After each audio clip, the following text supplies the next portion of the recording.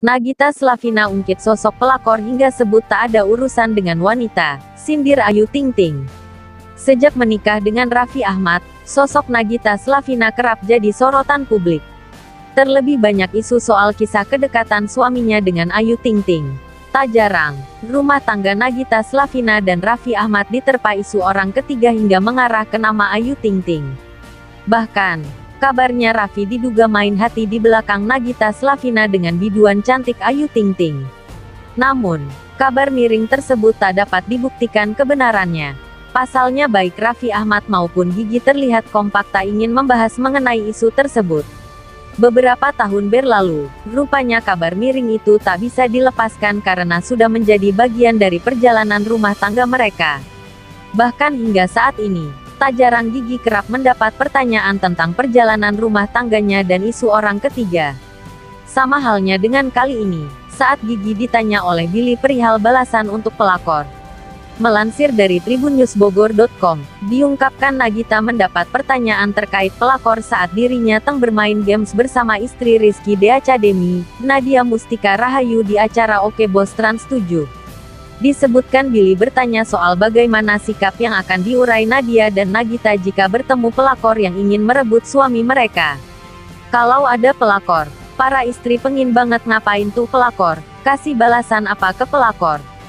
Tanya Billy Syahputra. Mendengar pertanyaan Billy soal pelakor, Nadia memberikan jawaban bijak. Sedangkan Nagita mengaku akan mendiamkan pelakor yang ingin merusak rumah tangganya. Biarin aja, kasih Al-Quran aja, ucap Nadia. Diamin, enggak ada urusan sama perempuan, imbu Nagita.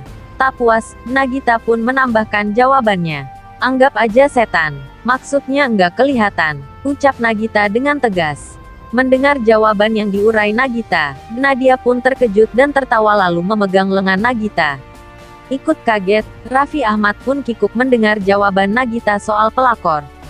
Tuh kan lihat, Nagita baik kan, pelakor. Didiamin aja, ucap Raffi Ahmad. Jawaban Nagita Slavina ini seolah sejalan dengan sikapnya saat dirinya ditanya sosok Ayu Ting Ting di mana ia mengaku tak mengenal sosok biduan tersebut. Melansir Tribun News Bogor yang mengutip dari kanal YouTube Rumah Seleb, awalnya ada pertanyaan yang dibacakan Raffi Ahmad. Boy William digosipkan pernah mendekati 4 selebriti sekaligus, salah satunya Ayu Ting Ting. Boy membantah kabar tersebut dan balik bertanya pada Raffi Ahmad soal Ayu Ting Ting hingga membuat suami Nagita Slavina itu gelagapan. Yang terkahir kenapa disebut tuh? Tanya Boy William. Gak enak kalau lu yang nanya, kata Boy William. Raffi Ahmad membela diri agar Nagita Slavina percaya. Aku baca sayang, kata Raffi Ahmad ke Nagita Slavina. Gak tahu, aku sih gak kenal, kata Nagita Slavina.